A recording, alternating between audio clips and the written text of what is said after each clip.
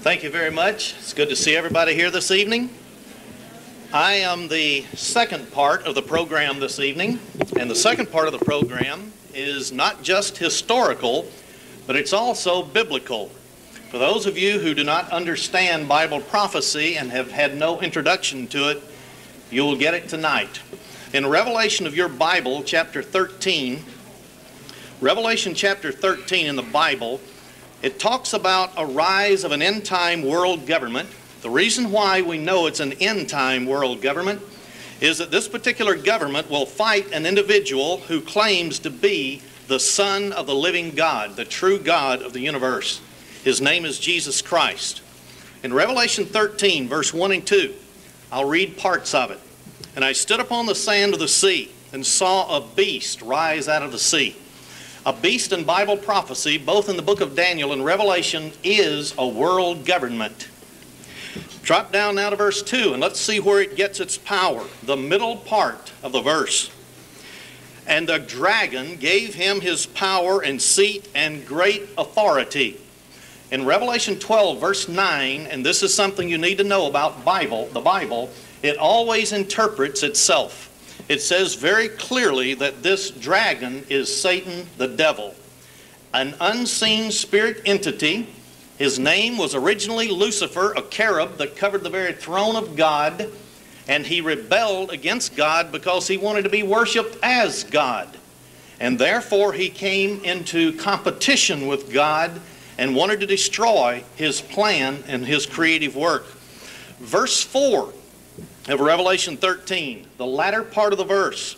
And they worshiped the beast, saying, Who is like unto the beast, and who is able to make war with him? I will get into tonight and tomorrow in the history of the Illuminati, what this means, and it's in your lifetime today. It is before your eyes on television every single day right now in the United Nations organization that George Bush constantly talks about. Verse 7 and 8. And it was given unto him to make war with the saints and to overcome them. This means persecution of those who worship Jesus Christ and are followers of him. And that means martyrdom, even though many people don't like to face it. It's going to happen.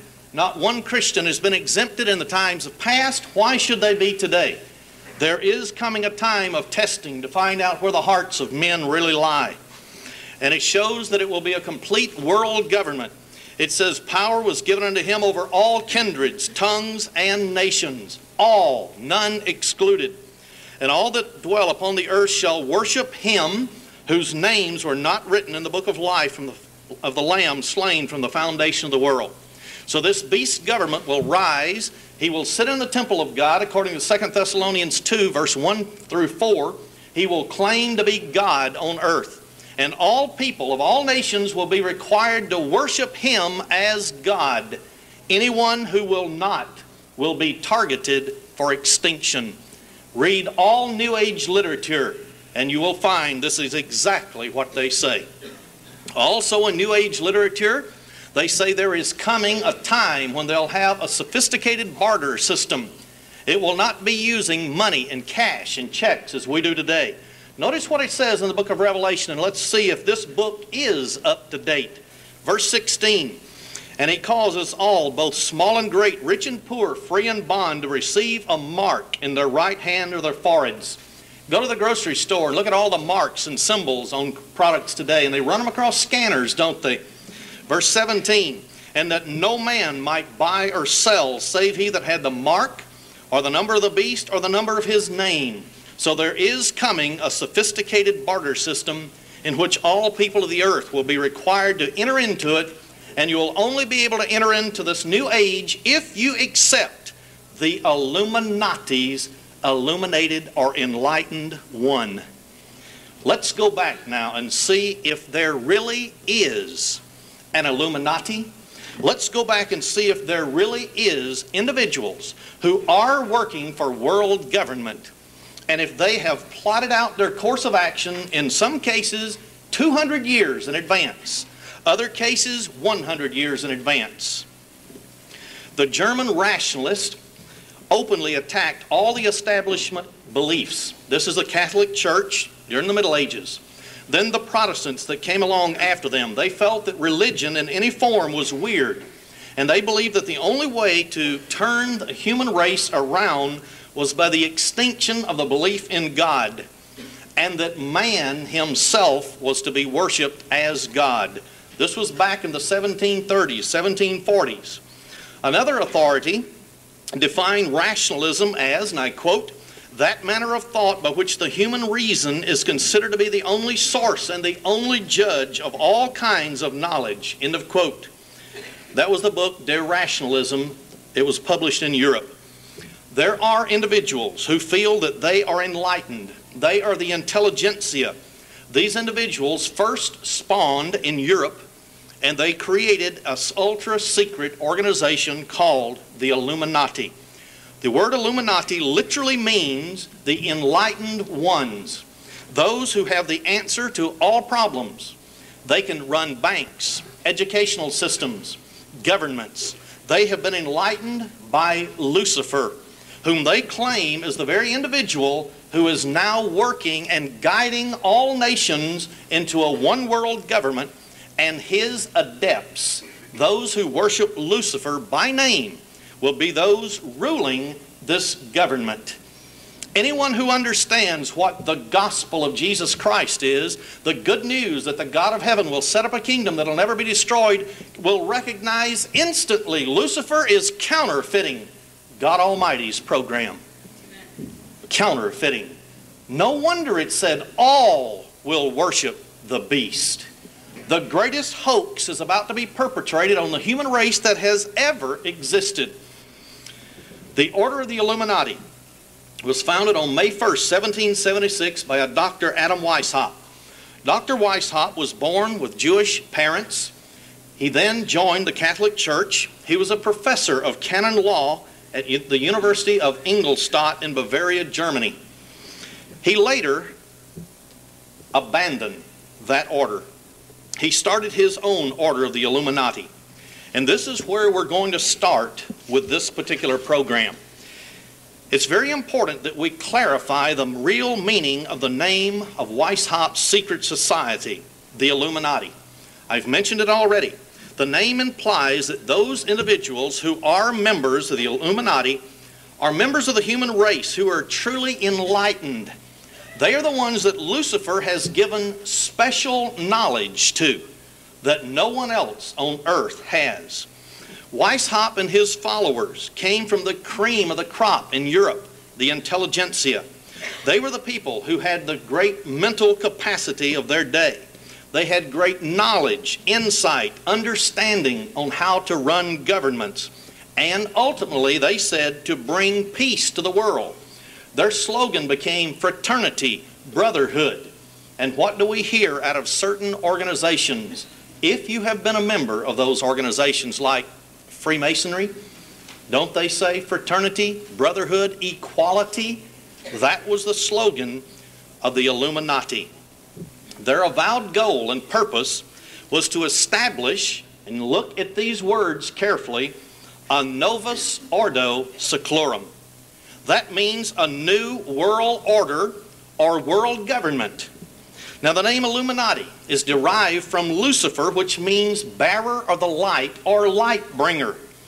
And if you read Isaiah chapter 14, starting in verse 12, you'll see that Lucifer is the one that fell in rebellion to God. Illuminism is clearly Satanism, only in its latter-day manifestations. Satan, to be exact, was the first illuminist. He became illuminated out from under the rule of law of God Almighty. And when I close tonight, I'm not going to leave you empty and say, what should I do? I'm going to show you from the one book of all knowledge that is the chief upon which all other knowledge is founded, why the world is in the state it is. Why the Illuminati has been able to exist. Why they're promoting world government. Why every evil is taking place today. You will know before you leave. Public attention was first drawn to the existence of the Illuminati and their plan for world conquest in an accident in 1785. History records that there was a courier for the Illuminati by the name of Lanz. He was traveling from Frankfurt to Paris. He had on his body specific instructions for the French Revolution. And something very strange happened. He was struck by lightning. All the papers talking about the French Revolution and the plan for world government were confiscated by the local police. They were turned over to the Bavarian government of Germany. This gave the plans as a worldwide conspiracy, and that's their word. Satan the devil, whose former name was Lucifer, was the first conspiracy against God. And he's been running his program in history, and you cannot understand what has happened in history unless you understand there is not just the physical, but there is a spiritual world. And that's where the major battles are taking place. And you and I are the pawns in the hand of Lucifer and his attendants. All of the carefully documented evidence was brought to the attention of the governments of Britain, Germany, Austria, France, Poland, and Russia. Every one of those nations, for some reason or another, failed to act upon the information given. I personally believe that the Illuminati had already gained such control by infiltration that they were the ones who discarded in each of these governments this information. So nothing was acted upon it. 4 years after this, the French Revolution exploded on the scene. 1/3 of the population was exterminated, just like the Illuminati says must happen to the population of planet Earth, because there's not enough natural resources to go around in the latter part of the 20th century to feed 5 billion people.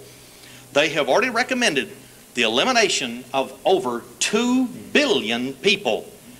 And I believe the war that is now started in the Middle East, as Muammar Gaddafi said, this is the beginning of World War III. I believe they're going to annihilate the Muslims.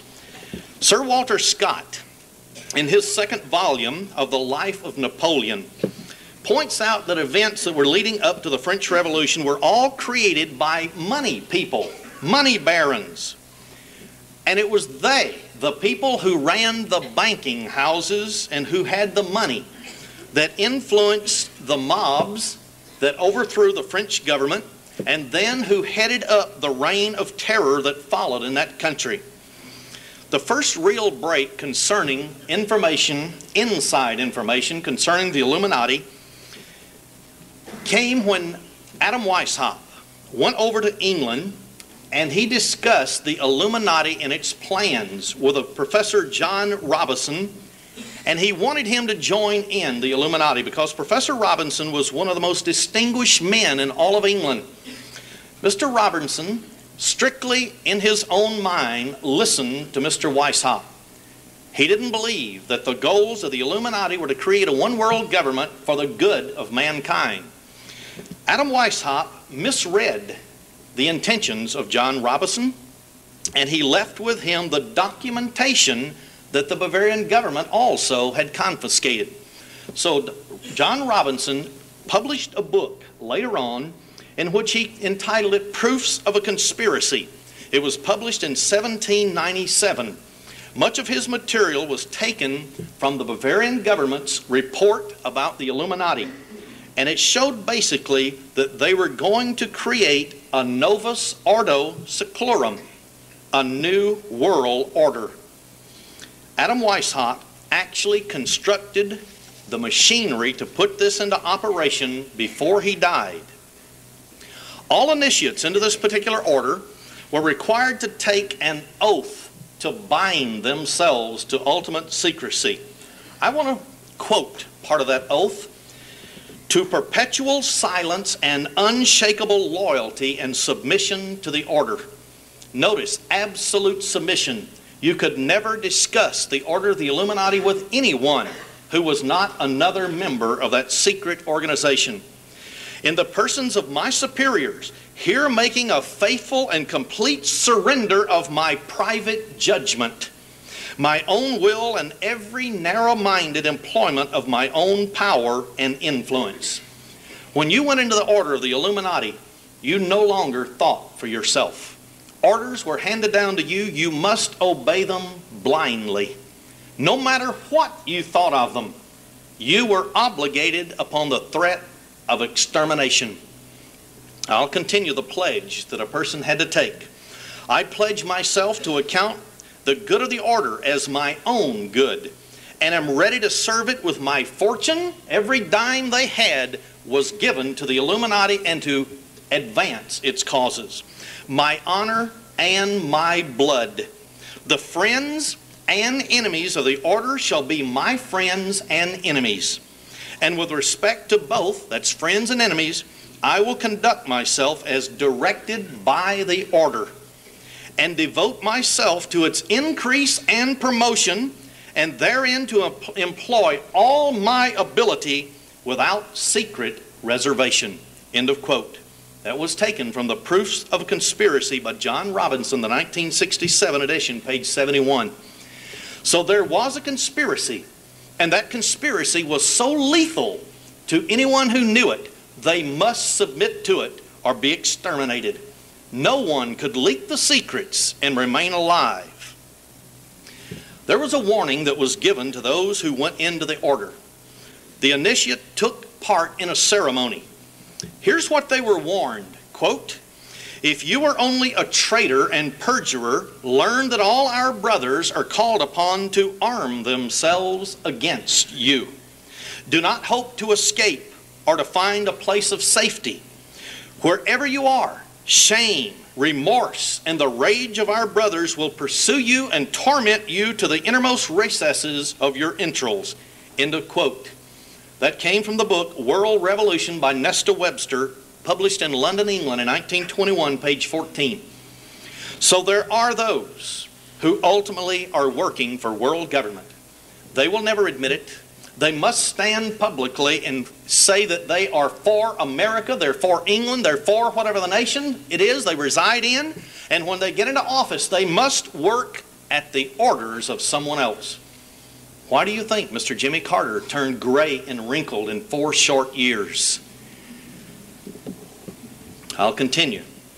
By the time a person came inside and understood the ultimate secrets of the Illuminati, he had taken an oath of absolute obedience. Only then did he learn the ultimate goals of that order. They are, number 1, the abolition of all ordered government. Destruction of all governments. Build them from the bottom up.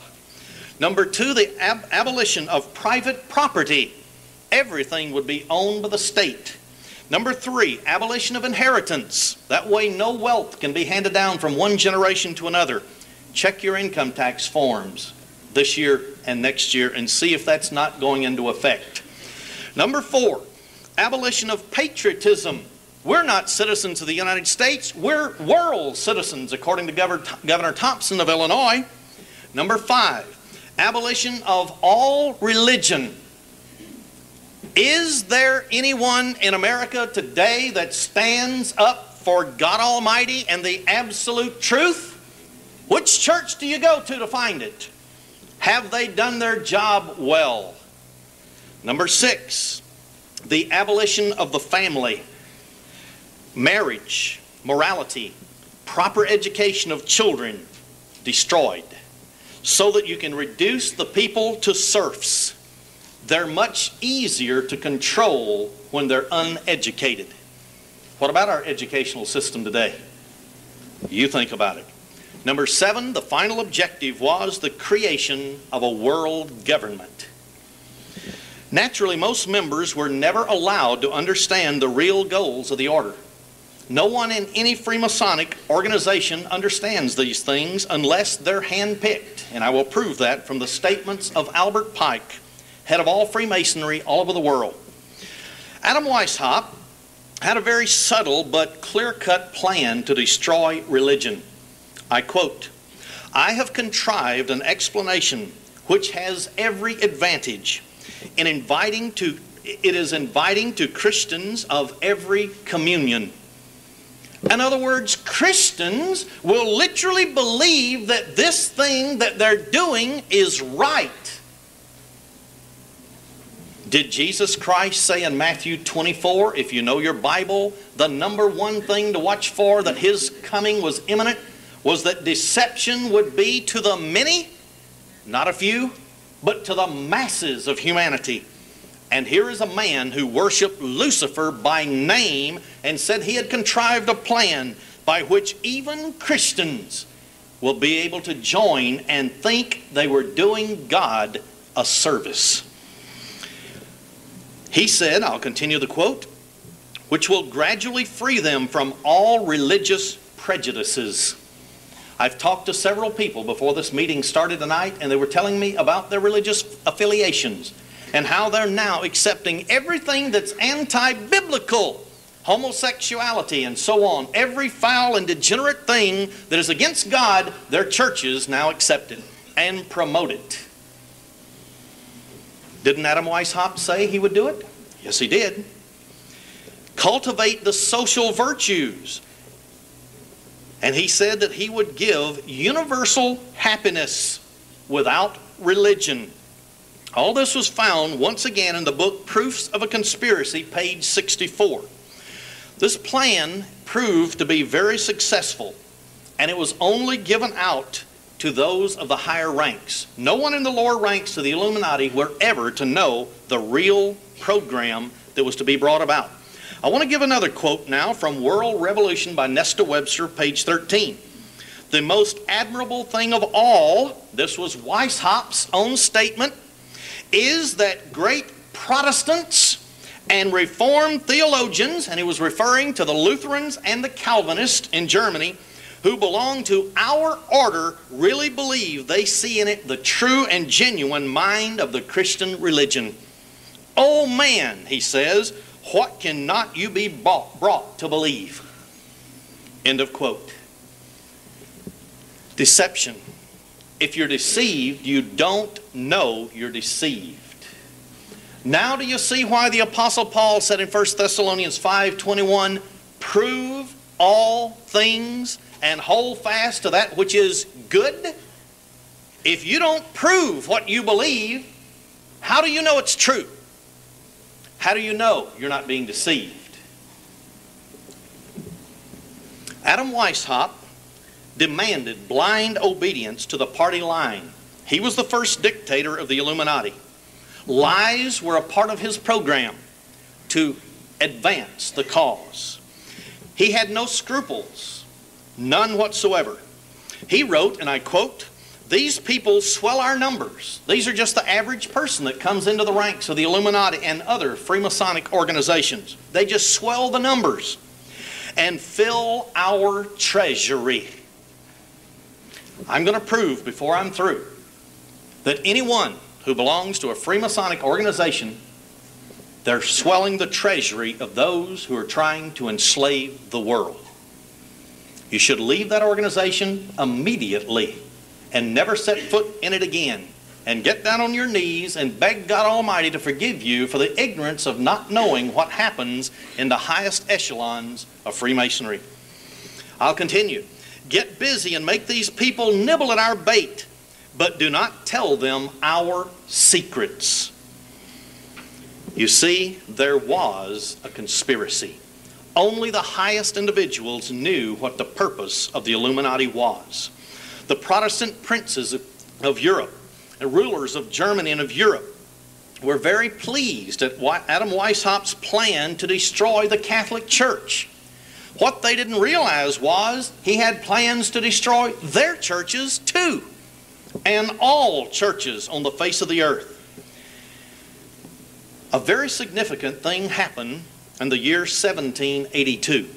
Historians will never write about it. They don't understand it.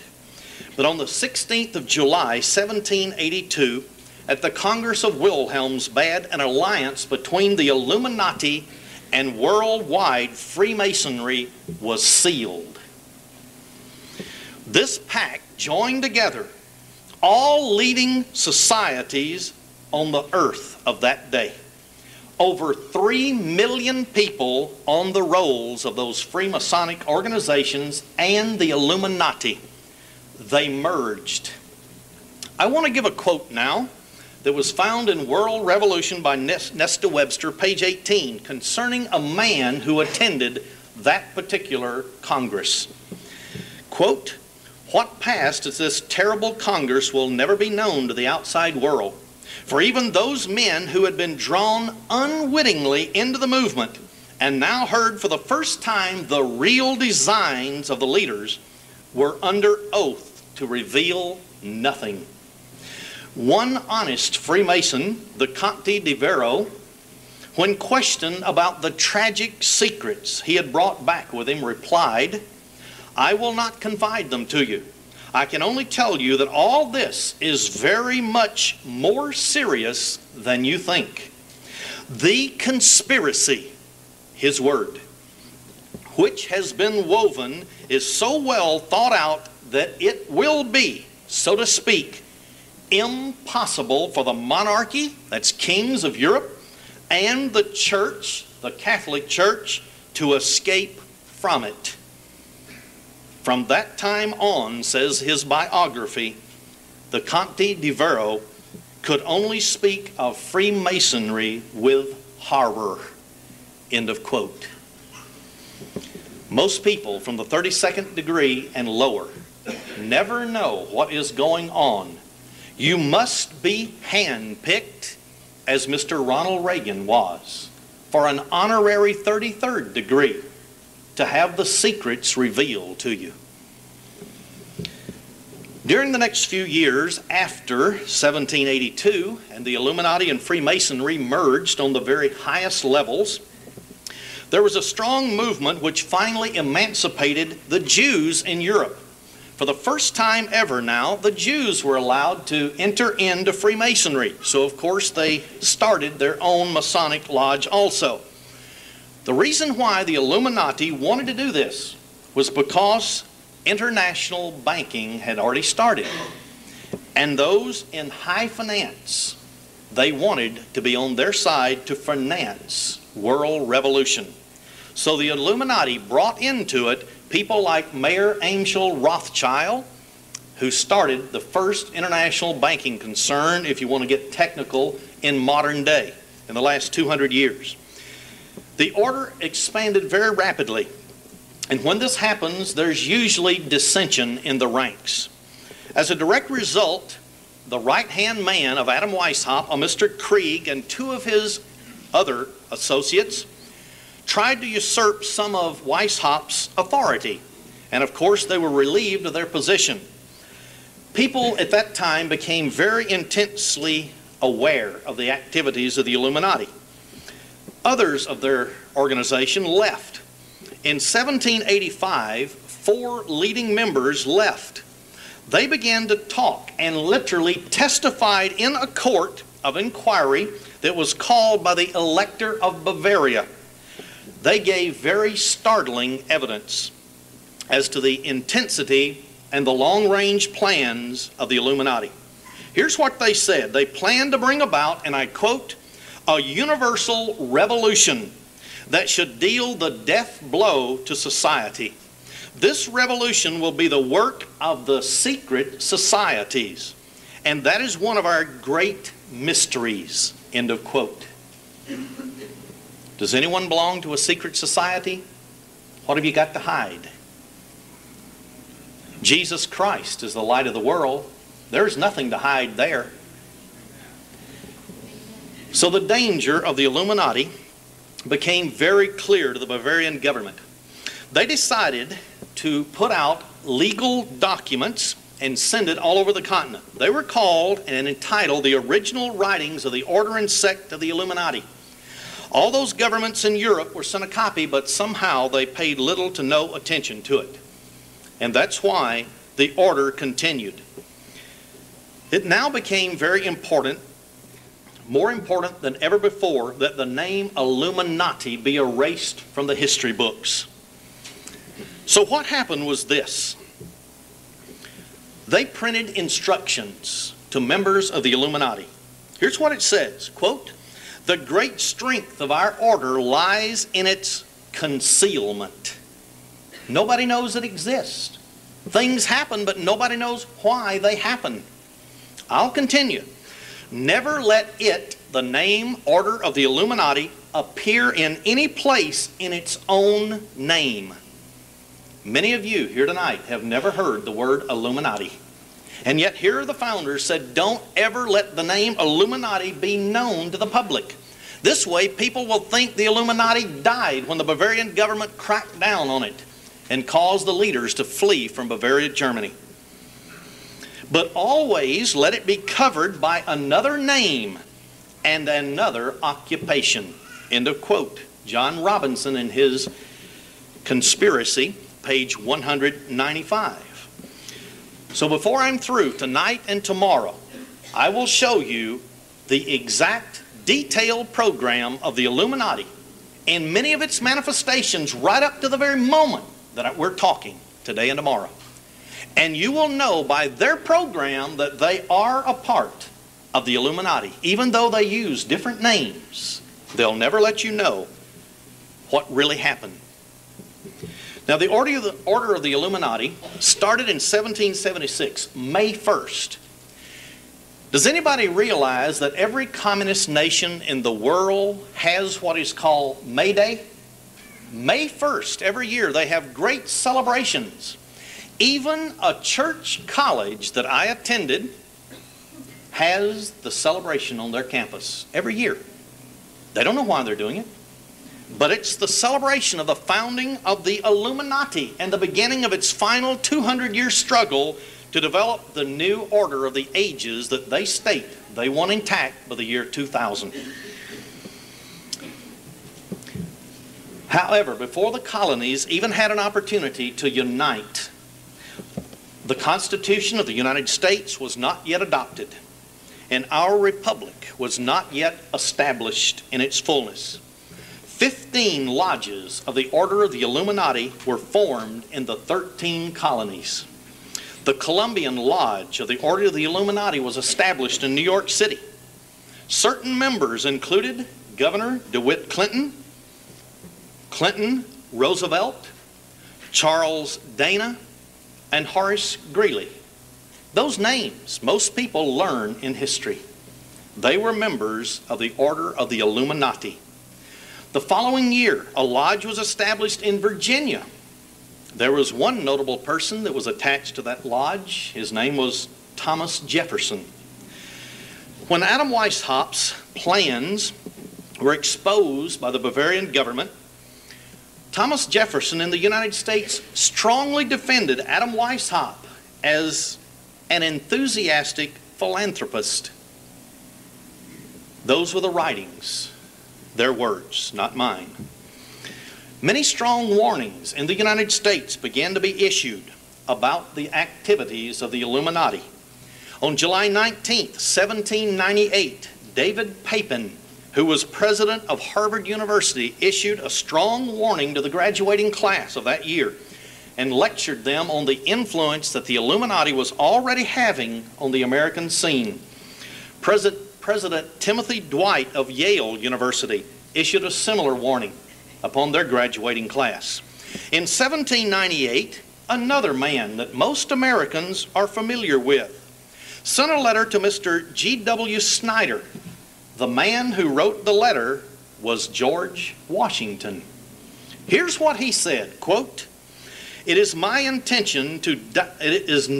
my intention to doubt that the doctrine of the Illuminati and the principles of Jacobinism had not been spread in the United States. On the contrary, no one is more satisfied of this fact than I am. George Washington knew the doctrine of the Illuminati had already been planted in the shores of America. It was to be the new bastion in which they would spread to the rest of the world. I'll continue his quote. The idea I meant to convey was that I did not believe the Lodge of Freemasons in this country had, as societies, endeavored to propagate the diabolical tenets. In other words, the average person in the Freemasons, he didn't believe was a part of it. It was only the higher ranks that were promoting this type of diabolical plot. I'll continue. That individuals of them may have done it, or that the founder or instruments employed to found the democratic societies in the United States may have had this object. In other words, only the founders of the lodges and the high-ranking individuals and even high-ranking individuals of our democratic government may also have had the idea of the Illuminati's plan for world government. All this information was found in the writings of George Washington, and of all things, published by the United States Government Printing Office in 1941. Volume 20, page 518. So the plan of the Illuminati was known by George Washington and the founders of this nation. Isn't it interesting that Washington, D.C., all the strategic points in it make up Freemasonic symbols? The whole city is laid out with all the symbols of Freemasonry. Interesting, but it's absolutely factual. That's the truth. The fact that George Washington was concerned about the Illuminati in the United States was demonstrated in his farewell speech that was delivered on September 17th, 1796. This document, in my opinion, ranks second only to the Constitution of the United States of national importance. He expressed his heartfelt wish that, and I quote, "Heaven may continue to give you the choicest tokens of its benefits. All obstructions to the execution of the laws, all combinations and associations." Now their language was a little different back there. What he is actually saying is all secret societies, all government boards, or not government, but corporation boards, under whatever plausible character, with the real design to direct, control, and counteract, or the regular deliberation and action of the constituted authorities, are destructive of this fundamental principle and of fatal tendency. He's saying any secret society, any corporation such as international bankers that usurp the authority of government are fatal to our Republican form of government. He went on to say, such combinations and associations are likely in the course of time and things to become potent engines by which cunning, ambitious, and unprincipled men will be enabled to subvert the power of the people and to usurp for themselves the reins of government. And then he went on to say, destroying the very engine of government that gave them their wealth and power. I think this is very important for us to understand, because he knew the doctrine of the Illuminati. They would infiltrate in secret, pretend to be for America, and then as quickly as possible pass legislation to socialize us.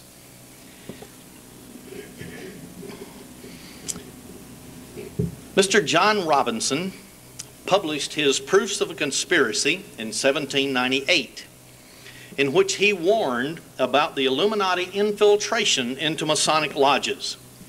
In 1796, Mr. John Adams, who had been instrumental in organizing Masonic lodges in New England, decided to oppose Thomas Jefferson in his bid for the presidency. He made a major issue that Thomas Jefferson had been the minister of France from 1785 to 1789, and that Thomas Jefferson spoke very sympathetically toward the Illuminati reign of terror in that country. He used this in the campaign in which John Quincy Adams wrote 3 letters to a Colonel William L. Stone giving details of those charges. This information is what led to the defeat of Thomas Jefferson at that time. These were found, and they were in the Rittenberg Square Library in Philadelphia, Pennsylvania for many years. Now they've mysteriously vanished. No one seems to know what happens to them. In 1826, a Mr. William Morgan, who was a very high-ranking Freemason, decided that it was his duty to write a book showing the connection between Freemasonry and the Illuminati in the United States. So, Morgan, I quote, who had passed through all the degrees of Masonry and held a very high position in the order, began to write a book. He arranged with a printer in Batavia to have the book published.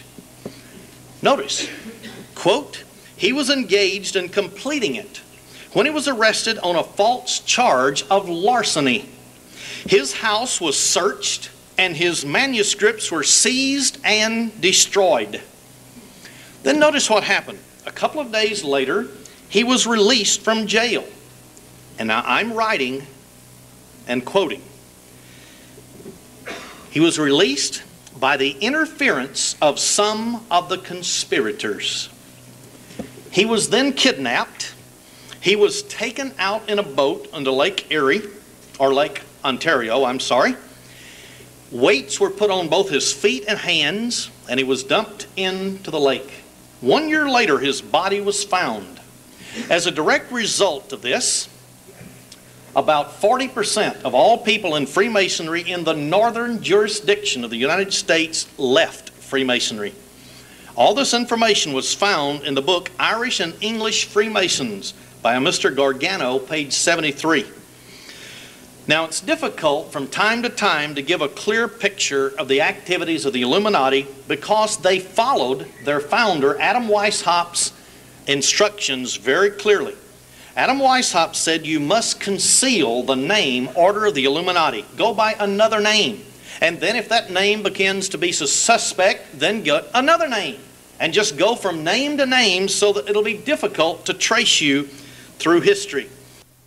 In order for us to further trace the Illuminati up to the present day, the only way we can do it is to find those groups, secret organizations, that actually preach and teach the identical program of Adam Weishaupt. If it's there, and they're trying to build a Novus Ordo Seclorum, then and only then can you know that they're a part of the Illuminati. In 1829, an American Illuminist sponsored a series of lectures in New York by an English Illuminist by the name of Frances Fanny Wright. She advocated the entire Weishauptian program,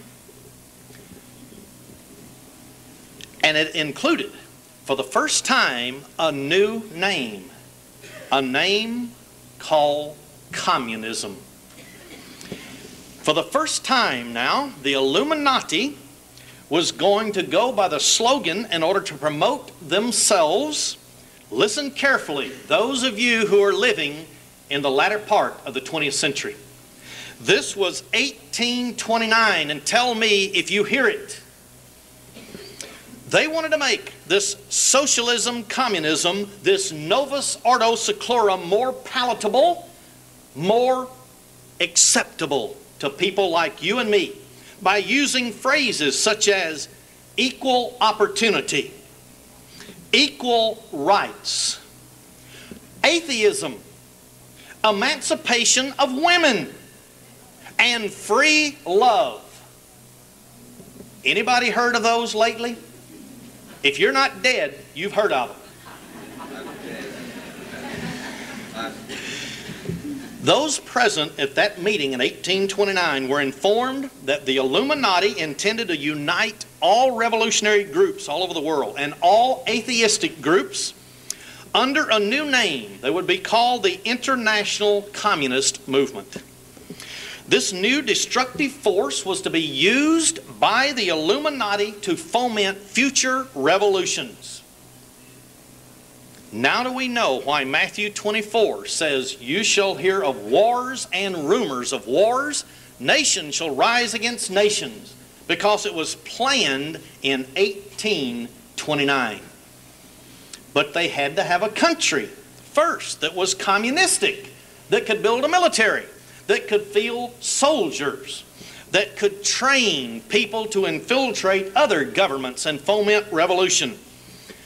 Individuals in the United States who were to be the directors for raising money for this cause was Clinton Roosevelt, direct ancestor of Franklin Delano Roosevelt, who happened to be the first man to implement socialist and Socialism in America. Then Mr. Charles Dana and Horace Greeley. Roosevelt and his group were to pose as the champions of the working class.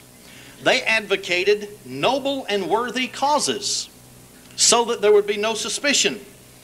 And in their early writings, Mr. Roosevelt showed exactly what he had in mind. Here's what he said about the United States Constitution. They declared that their intention was, and I quote, to kick the moneylenders out of the temple. This was their good side. But notice what else he wrote in his book when he published it. It was called The Science of Government. Here's what he said.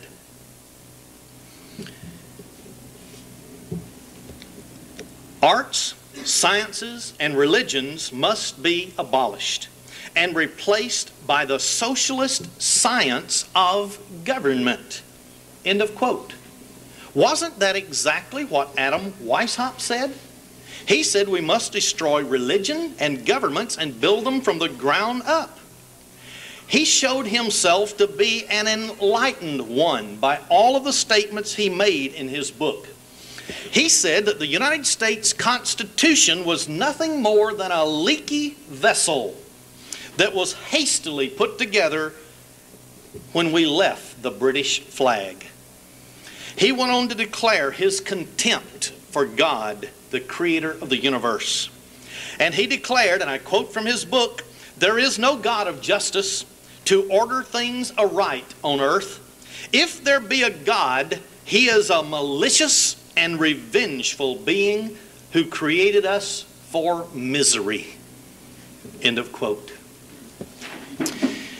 Then he goes on and he lets it all hang out. He showed by his book that his intention was a new world order, in which the old world order, and I hope people know what that order was, during the Middle Ages it was supposedly Christian in name. And they at least in a few places had Bibles that were nailed down to the podiums in certain places, where occasionally somebody could go and read one.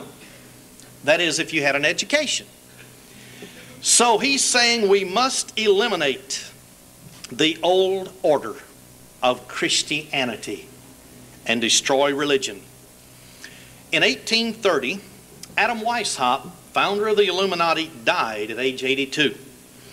In an effort to convince the world that the Illuminati and Illuminism was truly dead, he actually called for a priest. He confessed and repented. Of course, you and I know that that's a hoax. He didn't do it, but he wanted the world to think so.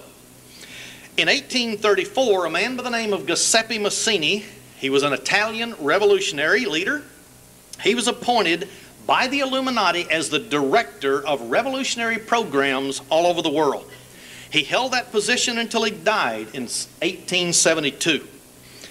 About the same time, a very obscure intellectual by the name of Moses Mordecai Marx Levy, alias Karl Marx, joined one of the branches of the Illuminati called the Order of the Just. In 1847, he was hired by the House of Rothschild to write what later became known as the Communist Manifesto. Now, to show you the insignificance of Karl Marx, who incidentally let a couple of his children die of starvation, malnutrition, and so on because he never held a job in his life.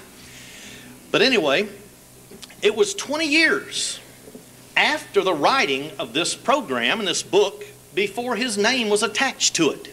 That's how insignificant he was in the overall program of the Illuminati.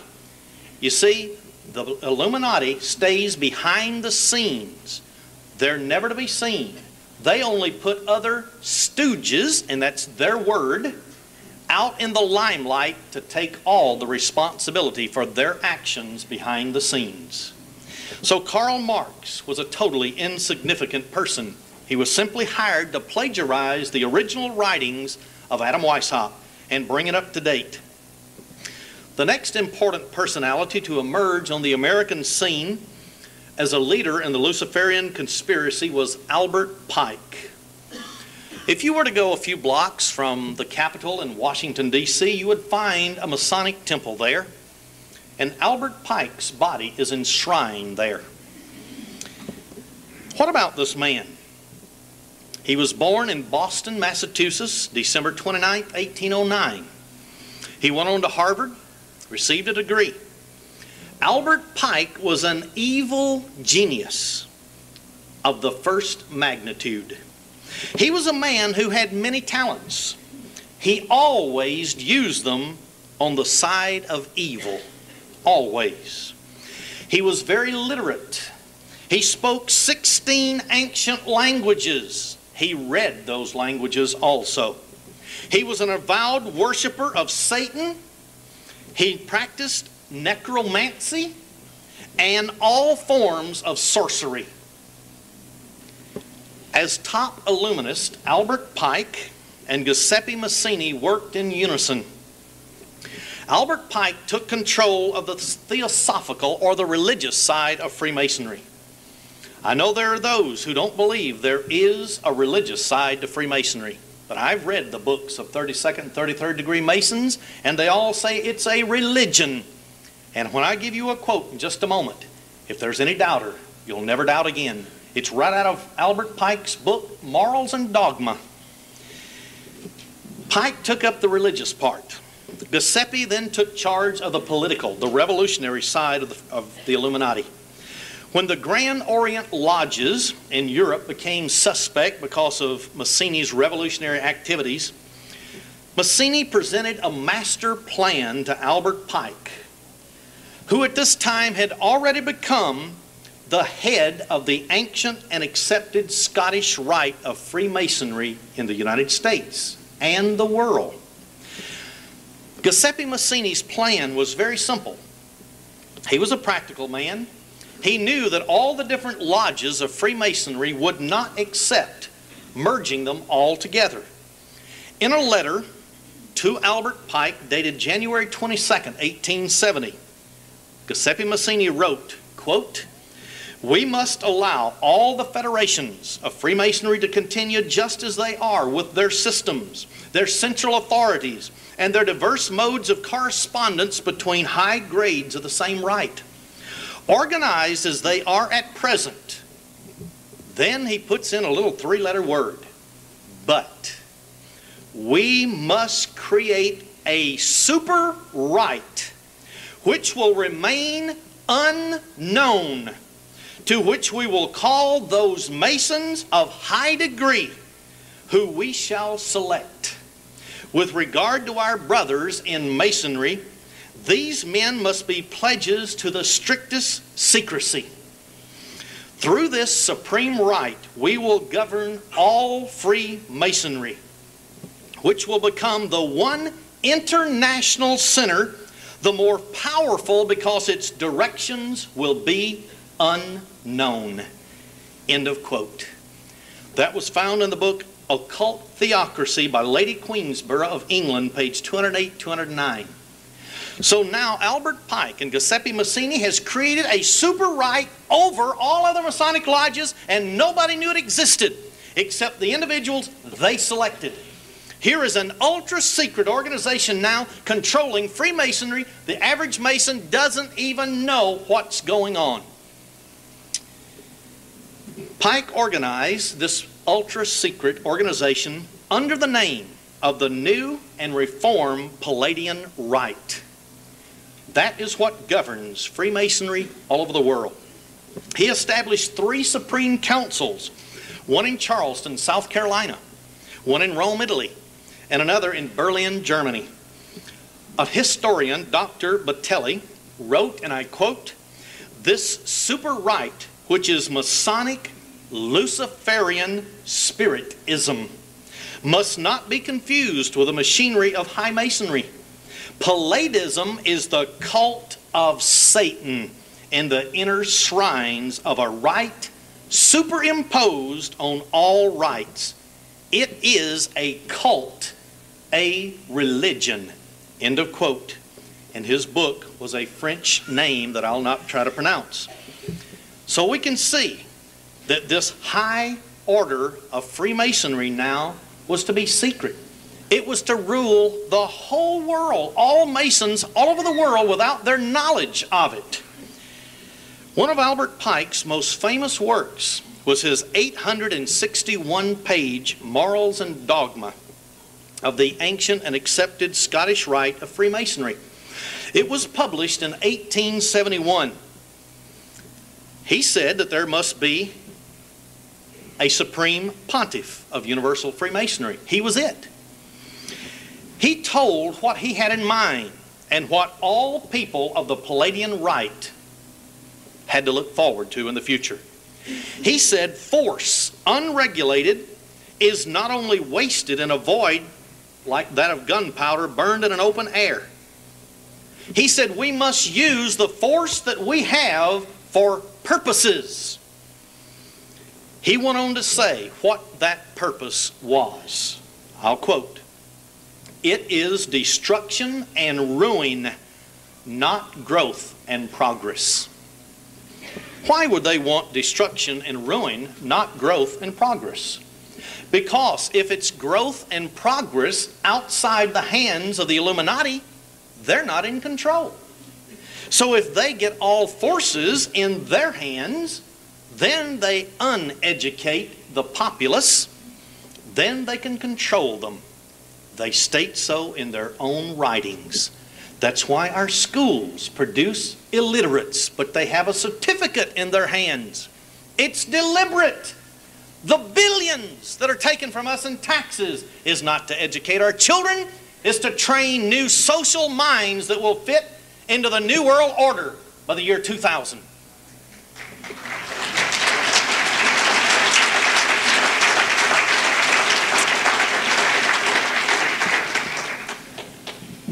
The theology or religion of Albert Pike was laid bare by himself.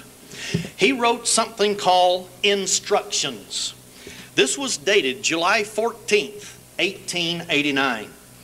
He wrote it to the 23 Supreme Councils of the world. I quote, "That which we must say to the crowd is," in other words, everybody on earth plus all the lesser degrees in Freemasonry, we've got to say this to them. We worship a God, but it is the God one adores without superstition. To you, sovereign grand instructor generals, we say this, that you may repeat it to the brethren of the 32nd, 31st, and 30th degrees. He said, look, I'm writing this to you so that you can repeat what I'm saying to the others in the lesser degrees of Freemasonry. Oh, we believe in a God. Now look what he said. The Masonic religion should be, by all of us initiates of the high degrees, maintained in the purity of the Luciferian doctrine. Can it be clearer? If you worship Lucifer, you don't worship the Creator God of the universe. It's either one or the other. You cannot have both. He went on and said, I'm continuing his quote, the doctrine of Satanism is a heresy. He said, look, that's a heresy. And the true and pure philosophic religion is the belief in Lucifer, the equal of Adonai. And he goes on and shows that he believes there's two gods. A God of light, that's Lucifer, and a God of evil, that's the God the Christians worship. Now do you understand why every country on the face of the earth where communism takes over, they systematically kill Christians? Because they think we're following the God of evil and we're committing idolatry. It makes sense now, doesn't it? Oh yes. They worship the devil. What did it say in Revelation 13:2? Who was giving power to the rise of this end time system? Satan, the devil.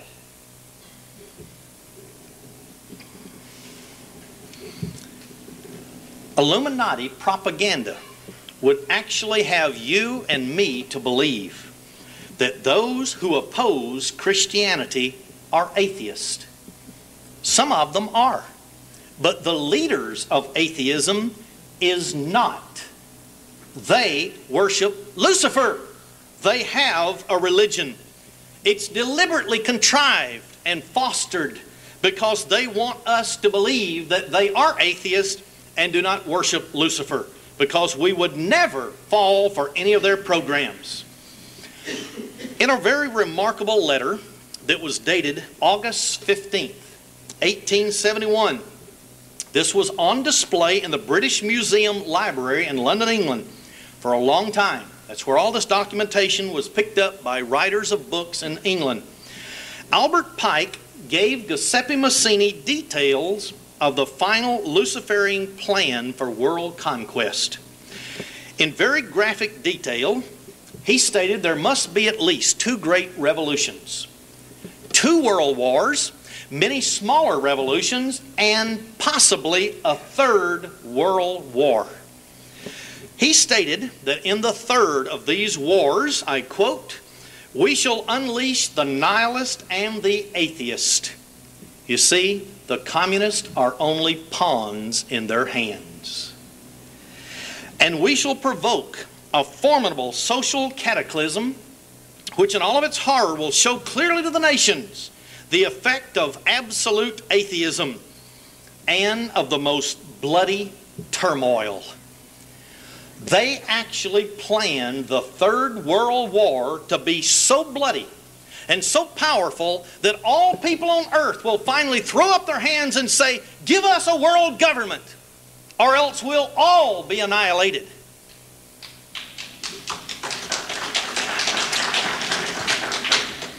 But that's not all. Listen to what else he said in this very remarkable letter.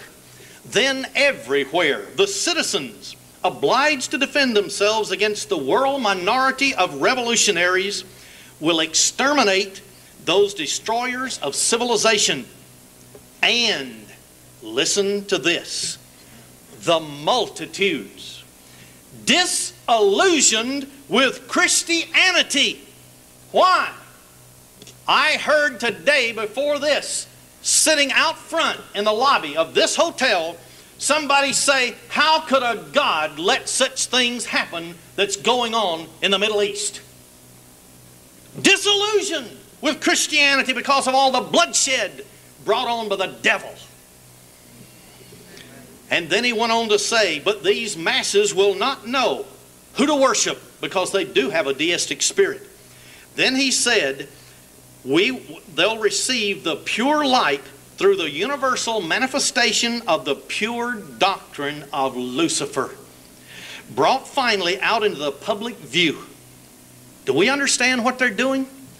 The world is being set up right now for the greatest deception it's ever had. We've already had 2 great major revolutions. The Russian Revolution, the Chinese Revolution. We've already had many, many other revolutions. Nicaragua, Cuba, in Africa, they're going on all the time. All of the Far East. What about the countries in Europe, the satellite countries of the Soviet Union? Then we've had World War I. We've had World War II, haven't we? They're ready for World War III. Why in the world would Mr. George Bush, President of the United States, not relent in any way but continue to tell Saddam Hussein, "You must leave Kuwait"? And even when he was willing to sit down and negotiate, would not do it, even though he appeared to. He had to start that war. Be here tomorrow and you'll find out why.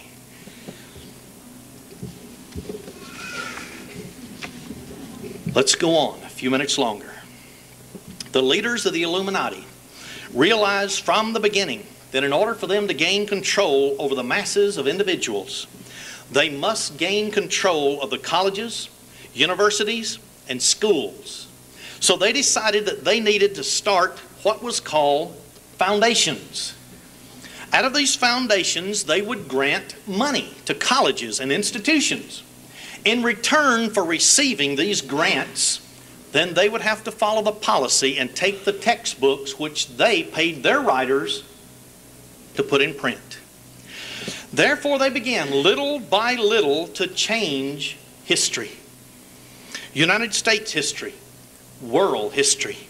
They began little by little in the 1930s with the progressive educators that came on the scene, the John Ruskins and other people, to begin to change our textbooks and the minds of our young people. Over in England, something else happened. A man by the name of John Ruskin came on the scene. He had a great impact, and he preached one-worldism.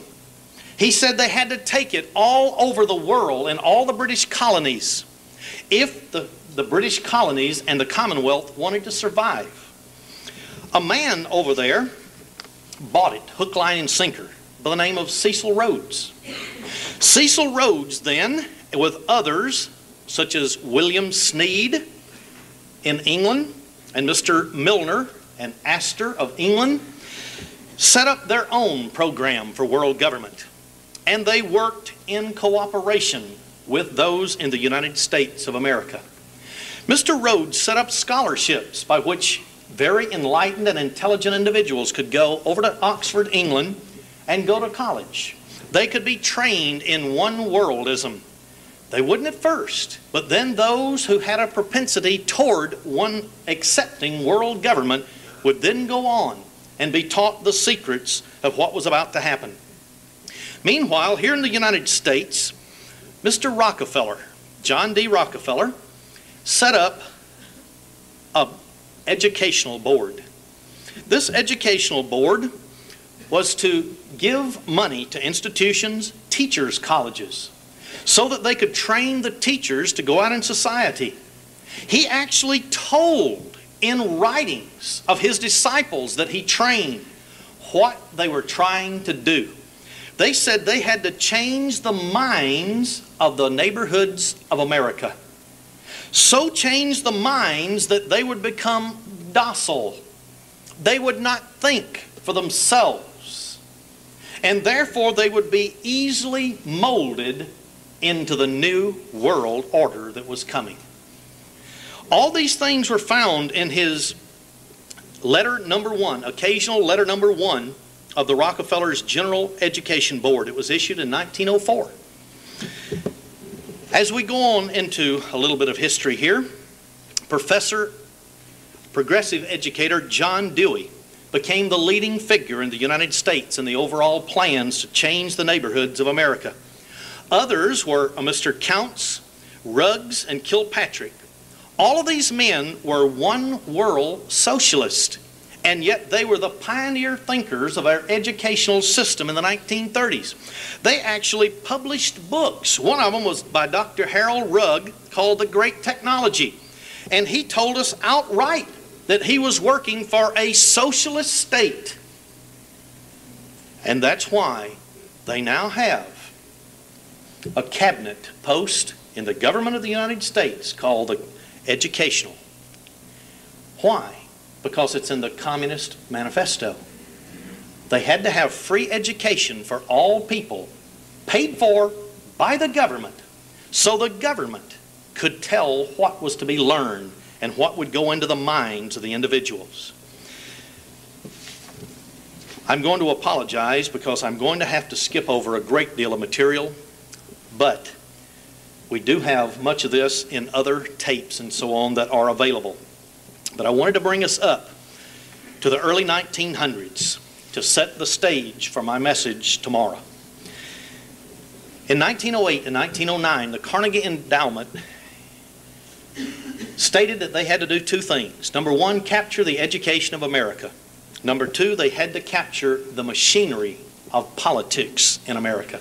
That would be the State Department. So they set about to train people for that very purpose, to be able to engineer ways in which they would take over the government of the United States. In 1912, a man was elected as President of the United States, Mr. Woodrow Wilson. He was a president of an Ivy League college. He had no personality, but a man came along who took him under his wings. His name was Colonel Edward Mandell House. Mr. House was cooperating with the international bankers of the day, the Rothschilds from England, Kuhn Loeb, international bankers here in the United States, Jacob Schiff, the Rockefellers, the J.P. Morgans, and all the others that now control the Federal Reserve System. So anyway, Colonel House was the right-hand man of Woodrow Wilson. In 1912, he wrote a book called Philip Drew, Administrator. In this book, Colonel House stated that he dreamed of America one day being a government as dreamed of by Karl Marx. Socialism.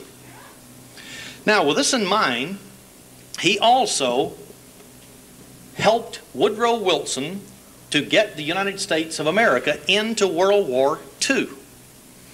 Now, it's very interesting. After World War II ended, the League of Nations that was mentioned in Philip Drew, Administrator, that book, was proposed by President Woodrow Wilson.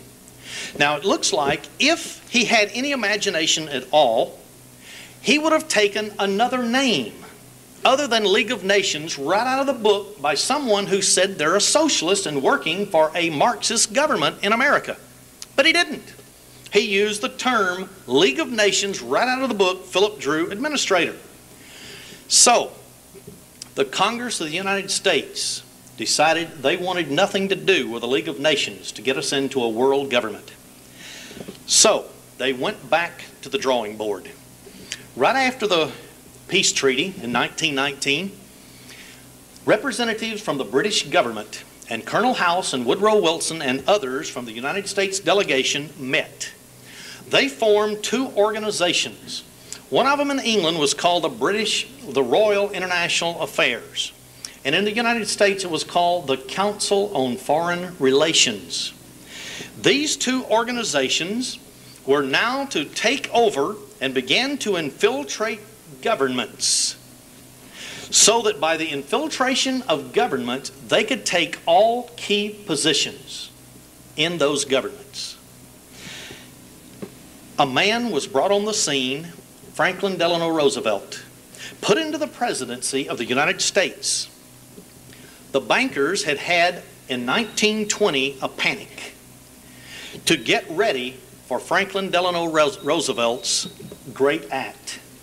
That act was to bring about a depression in America, because they could only change the government of the United States if the people were in such distress and turmoil they would call out for a strong central federal government.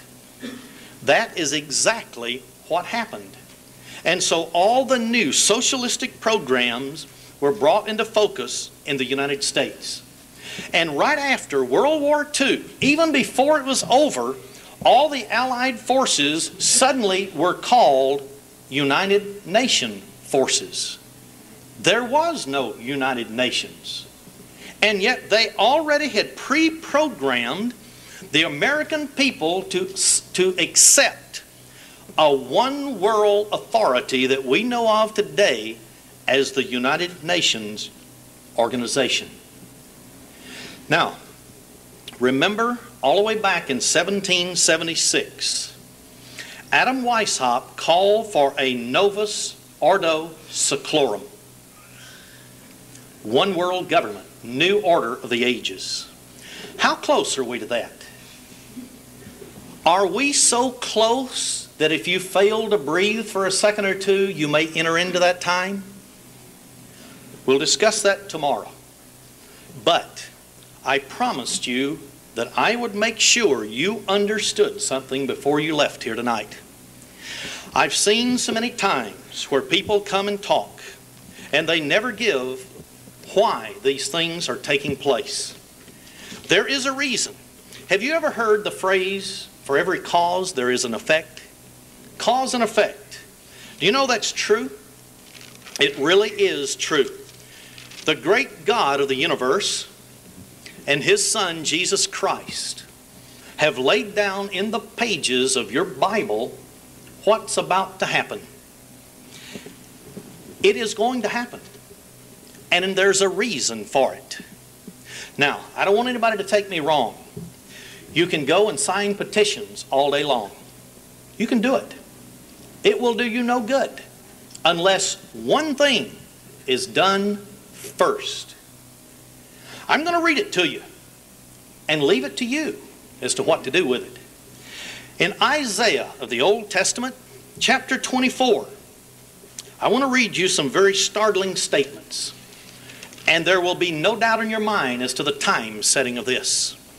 Then I want to tell you why it's happening, and then you think about it. Verse 1, behold, the Lord makes empty, or the earth empty. Have you ever read 1 Corinthians 10, verse 1 to 4? Do you know what that says? It says, the Lord that brought Israel out of the land of Egypt was Jesus Christ, the Savior of the church. Do you realize this is Jesus Christ before his human birth, stating the problems with the world today? It says the Lord, that's Jesus, makes the earth empty. How is he going to do it? Empty of what? Population. Why? Is he doing it? No. Satan is going to do it. Because Jesus said in Matthew 28, verse 18 to 20, all power is given to me in heaven and earth. If Jesus has all power, Satan has none unless it's given to him.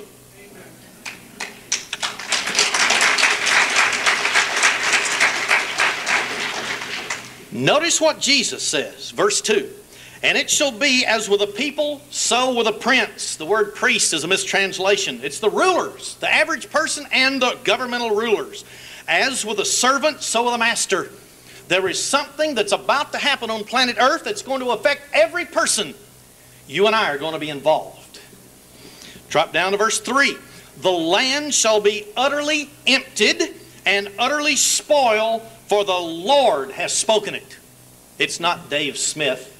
I'm not here to scare you. I'm here to tell you what Jesus Christ says and why we see the new world order coming. He says, verse 4, the earth mourns and fades away. The world languishes and fades away. Notice verse 5. The earth also is defiled. Get you a Strong's Concordance. Look up the Hebrew word defiled. See what it means. Polluted. The earth is polluted unto the inhabitants thereof. I'm going to stop there just for a minute. I want us now to drop on down to verse 19, or the last part of verse 18. For the windows from on high are open, and the foundations of the earth do shake. The magnetism that holds planet Earth in its orbit. Something so awful is going to happen that this earth will look like a drunk person. And it will wobble back and forth on its axis. The earth, verse 19, is utterly broken down. That means its ecosystem. What about up in the atmosphere now? You've got the ozone layer breaking down, don't we? People are going to be scorched, as it says in 2 different places in the Bible, with heat 7 times normal, because of the absence of the ozone layer. The earth is clean dissolved. The earth is moved exceedingly. The earth shall reel to and fro like a drunkard. Why?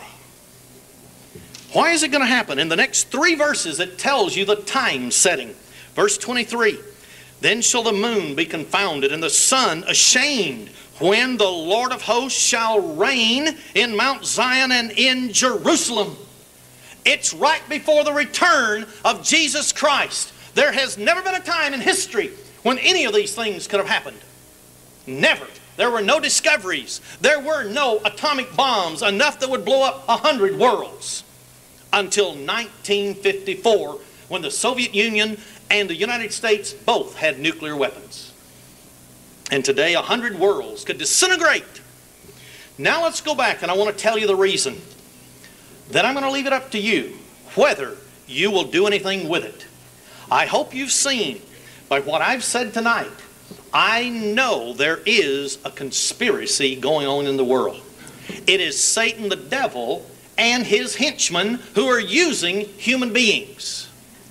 And the day will come when the living God is going to interfere and change it.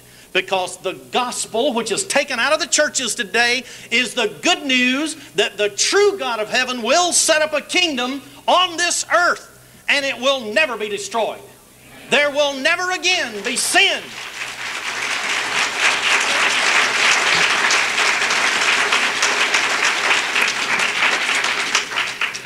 Thank you. Now I want to give you the reason why all these things are happening. In the middle of verse 5, remember I stopped. I'm going to start with verse 5 and read it. The earth also is defiled or polluted under the inhabitants thereof, because they, the human race, including Christians, have transgressed the laws. What laws? Do your homework. Prove all things.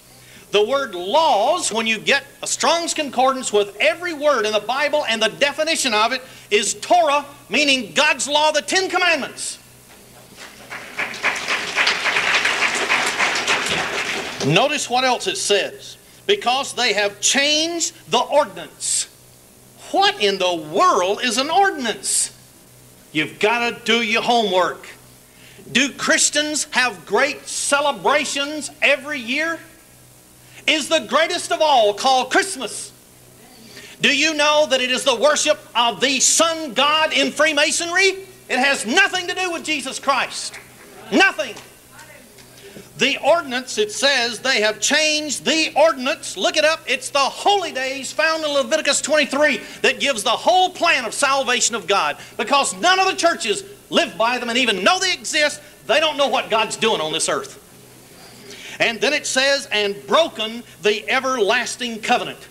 I have personally run a survey. I've asked 1,000 people what the everlasting covenant is. One told me. These are Christians. One, they didn't even know the word everlasting covenant was in the Bible. And yet, do you know in Hebrews 13, verse 20 and 21, the very reason why the Son of the living God came to this earth was to shed the blood of the everlasting covenant. Church people don't even know what God's covenant is. That's why the world's going to hell and don't know what's wrong. They don't know what to do about it. It's repentance. Find out what the everlasting covenant is and live by it. If all the world would do it, peace would break out today. Without it, there will be war. It's inevitable. It cannot happen any other way. Because God's law is one of cause and effect. If you don't want war, you live by you shall do no murder. And the only way to change it is not like socialism, take people out of the ghettos, put them out on the farms. It's not changing the economics. It's changing the heart and the mind of man by the Holy Spirit of God.